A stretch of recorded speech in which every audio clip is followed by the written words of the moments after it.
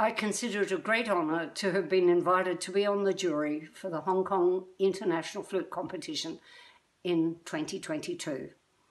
Having lived in Hong Kong for 8 years in the 1990s as head of wind, brass and percussion at the Academy for Performing Arts, I have countless wonderful memories of both the people and of their vital musical scene.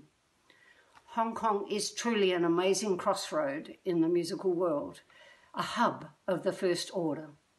Students there are constantly privileged to have contact with some of the world's greatest musicians, and it shows in both their playing and in their achievements.